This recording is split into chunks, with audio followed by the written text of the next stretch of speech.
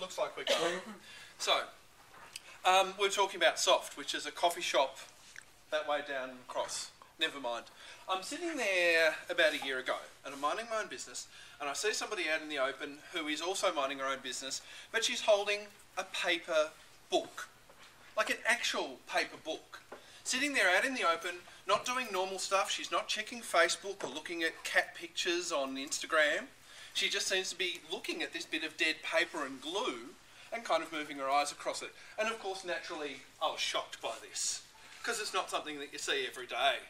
And I was tempted to go up to her, and I didn't do this, I should say, because I'm not a savage, but I was tempted to go up to her and say, are you living in the past?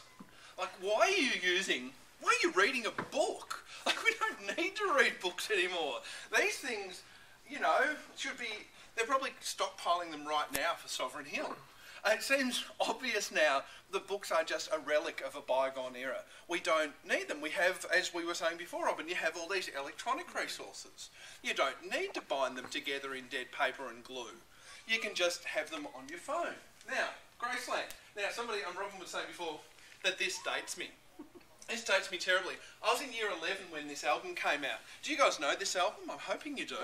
The Paul Simon Graceland album. Sold 42 million copies. And there's a song in it. These are the days of miracle and wonder. This is a long distance call. The way the camera moves in slow motion, the way we look to a song. Now, that was 1987. In all fairness, people thought that that was pretty cool in 1987. They thought, digital watch, man, look, it's got the date on it, and you can put it underwater.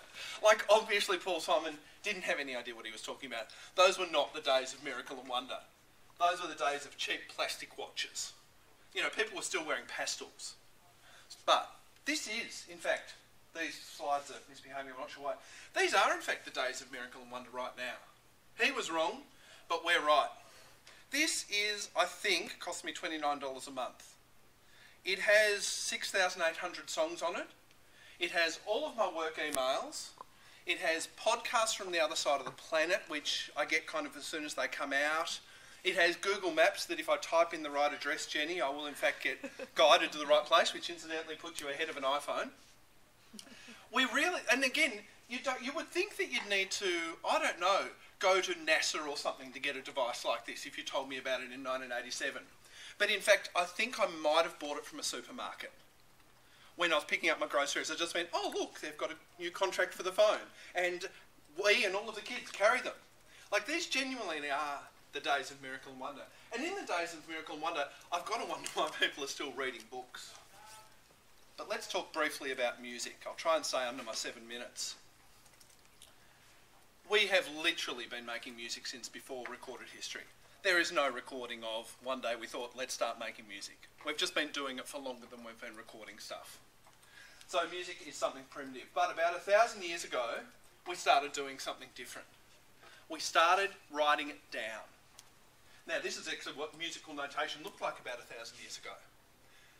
It would be a mistake to think that this is... Sorry, I've realised it's on auto advance there. I'm just going to struggle with it. This is not, it is probably the time, this is not a primitive precursor to an iPod. It is not just about storage and retrieval. What you can do when you've got notation is that you're not just remembering simple melodies that you're passing on from one minstrel to another. You can actually put together complicated scores that you can go back to day after day and actually build things of incredible sophistication that you couldn't do before you had notation. This is what notation lets us do. That all of these people are not doing the same thing. It's not just about retrieval and broadcast. They're doing different things. And this simply would not be possible without notation. So we go from simple tunes to vast, majestic, complicated symphonies. And this is a technological advance. Might look like paper, but it's a technological advance. Of course, this is also true with words. We don't call it a symphony, we call it a book. Same one that person was boldly reading. Steve Jobs, beloved of, I suspect, a number of people in this room, said the Macintosh computer is like a bicycle for the mind, that you just intuitively know how to use it. And I would say the iPad even more so. Like there are infants, before they do that, what is it, the AGPA test or whatever it is on infants, I'm sure they're downloading their first app. Like it's very intuitive. But if the Macintosh is like a bicycle for the mind, I would say that a book is like scuba gear for the mind. Before you could write down and capture these complicated sequential thoughts, we were paddling around in the intellectual shallows. You can go as far as your conversation goes, and then you forget a bit of it. When you're writing something down, you frequently take a year or two, that's going to drive me around the bend. You'd frequently take a year or two to get your ideas in order, your words in order. There are people, like I think it's Ian McEwan, the novelist, who writes a page a day. Like that's how much care goes into the creation of it. And that's just a story, never mind your factual texts. Like it's an incredibly tightly constructed piece of work. Now, does anyone know what type of bird this is? It's not the Twitter bird, I'll tell you that. No one? It's a mockingbird. Now, if you've got heaps of time, of course, you're going to spend 128 minutes watching the DVD. Isn't it funny that that seems like a lot of time now? If you're really, really time rich, you'll sit down with a novel and read all, I think, 198 pages of it. But if you do that, as opposed to the DVD or people quipping about it on the internet, what you will have is a really deep understanding of what actually goes on in there. You can actually stand in their shoes. Harper Lee spent years putting this together. This is basically her life story.